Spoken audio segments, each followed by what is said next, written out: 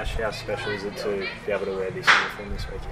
Yeah, it's obviously a really important game for us. Obviously, Cricket Australia have made a pretty big impact on what's happening in Indigenous cricket at the moment, and to have this reconciliation plan to take place, and we're the first ever female or male team, Australian team, to wear this in the cricket space. So yeah, it's really exciting to be part of that, and I guess to almost connect sport and culture is a really I think important thing going forward.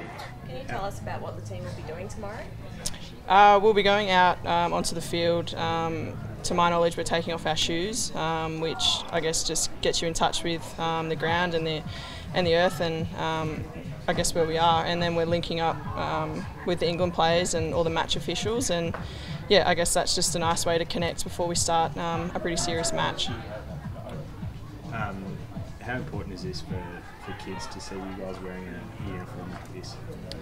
I guess it just shows Indigenous kids in particular that it can be done, and I guess they can play at the highest level. I guess that's something that I've always tried to speak about is if you have a goal and you have drive, you can do it. And I guess it just shows to those kids that it can be done, and to have this uniform, it's a pretty special thing for young Indigenous kids who are aspiring to be cricketers or to play any sport that they can play at the highest level, and just to see some of their role models wearing a pretty cool design is a really special thing.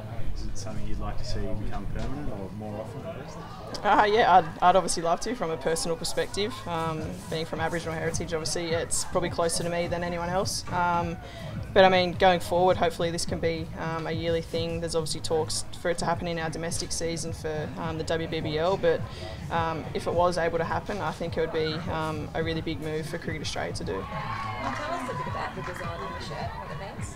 Yeah, there's obviously the main emblem is the Walkabout Wickets emblem, designed by Fiona Clark, who was a descendant of the first ever team who left Australian shores. I was obviously fortunate enough to go on that 150-year commemoration tour in 2018 to retrace their footsteps, and it's basically the main meeting place in the middle is the MCG, I'm pretty sure, and then all the other grounds, all the other circles around the outside are all the grounds that they played in England. And apparently the three little stumps are the English wickets getting tumbled over. That's what some people like to tell. But yeah, it's just a really cool design that we're able to wear, and it to have some serious meaning. We've seen participation for Indigenous players jump over the last how many years?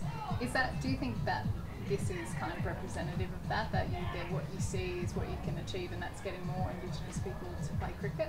Absolutely. I think it's a really exciting time to be involved in cricket, and I think it helps that there are more role models for those kids to look up to. Obviously, the likes of Dan Christian, Darcy Short, people like that, for young aspiring cricketers to see that whatever they're doing they can do as well. Obviously most Indigenous kids probably go to footy because it's obviously more accessible, but I guess now the way that Cricket Australia is going, and the money that they've put into Indigenous cricket, there's only really one way to go, and that's up, and I think that's a really exciting time to be involved, not only for myself but also to, I guess, be a really good role model for those kids to look up to. How are you feeling, Ash, after that mishap at the weekend? Yeah, I'm good, thank you. I'm good to go. It was a bit of a silly thing to happen. Obviously turned my back at the wrong time, and Alyssa Healy tends to have a target on me. And yeah, she got me in the neck. Thankfully it wasn't in the head, which probably would have prolonged my recovery, but yeah, I'm good to go. Yeah, what did you have to go through this week to prove that you'd be fit? Well, the first couple of days was obviously just not doing a whole heap, just trying to get I guess my headache under wraps, and I guess once those symptoms started to filter off, that was when I could get back into the cricket side of things, and today was my last test, basically just to prove that I could face pace bowling again, and to do what everyone else was doing to make sure that I was match fit for tomorrow.